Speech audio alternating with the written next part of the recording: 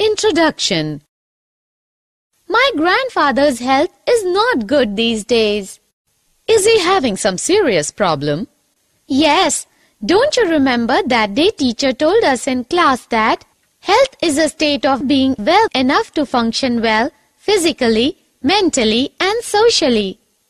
My grandfather is getting old and so he is becoming weak physically.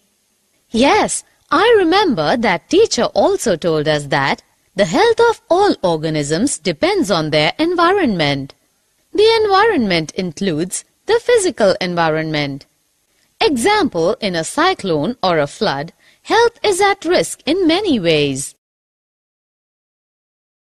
Ankita, do you know that even in normal environmental conditions, when our surroundings are not regularly cleaned, then also so many diseases are spread.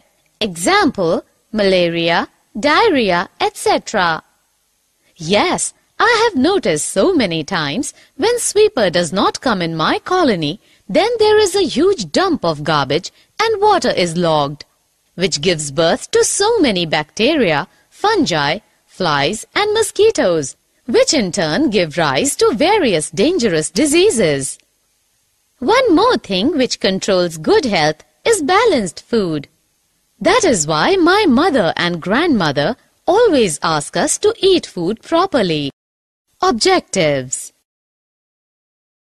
At the end of this lesson, you will be able to define health and disease, identify types of diseases, understand acute and chronic diseases, understand congenital and acquired diseases, understand the difference between infectious and non-infectious diseases, find the symptoms of various diseases, find principle of treatment, find principle of prevention of disease, understand vaccination.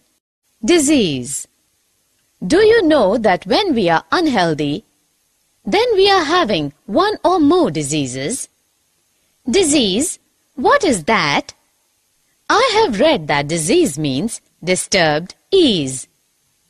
Yes, scientifically, disease can be defined as a disordered or incorrectly functioning organ, part, structure, or system of the body resulting from the effect of genetic or developmental errors, infection, poisons, nutritional deficiency or imbalance, toxicity, or unfavorable environmental factors, illness, sickness, ailment. Types of diseases. Can you tell me how many types of diseases are there? Yes, human diseases are grouped into 4 categories: acute, chronic, congenital, and acquired. Acute disease. Yes, I know that acute diseases are those diseases whose effects come on suddenly and affect the body quickly. Example, influenza. Chronic disease. And chronic diseases are those diseases whose symptoms last for months or years. Example, elephantiasis, tuberculosis, etc. Congenital disease. Congenital diseases are those which are present since birth. Example, albinism, hemophilia. Acquired disease. Yes, I know that acquired diseases occur only after birth and hence they are non-inherited. But acquired diseases are of 2 types: communicable diseases and non-communicable diseases. Example, influenza. Difference between communicable and non-communicable diseases. Can you tell me the difference between communicable and non-communicable diseases?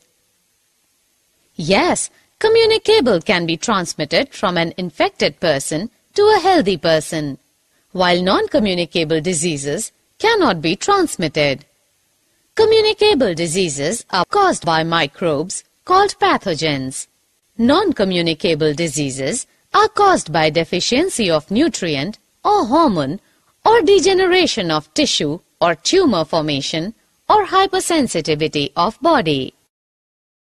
Symptoms of diseases. Ankita, I want to tell you that disease symptoms are of two types: organo or tissue-specific manifestations and common manifestations. Principle of treatment. Okay, Madhuri, I also want to tell you the principle of treatment of various diseases are symptom-directed and pathogen-directed. Principle of prevention. Similarly, there are two broad methods of prevention of disease: general ways and specific ways. Vaccination.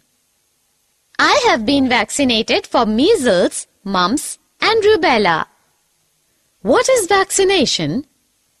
2 centuries ago, an English physician named Edward Jenner realized that milkmaids who had cowpox did not catch smallpox even during epidemics.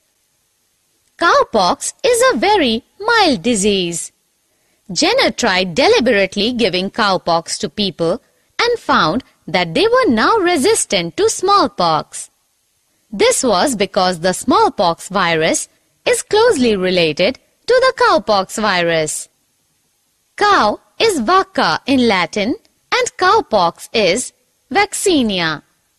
From these two words, the word vaccination has been derived. So we can say that vaccination is the administration of antigenic or a vaccine to stimulate the immune system of an individual to develop adaptive immunity to a disease. Summary. Let us summarize what we have learned. Health is a state of physical, mental, and social well-being. The health of an individual is dependent on his or her physical surroundings and his or her economic status. Diseases are classified as acute or chronic depending on their duration, contagious or acquired on the basis of heredity, or developed during lifetime. Disease can be due to infectious or non-infectious causes.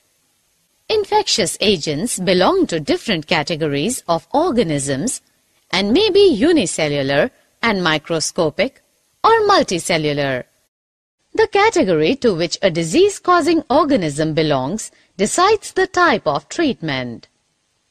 Infectious agents are spread through air, water, physical contact, or vectors. Prevention of disease is more desirable than its successful treatment.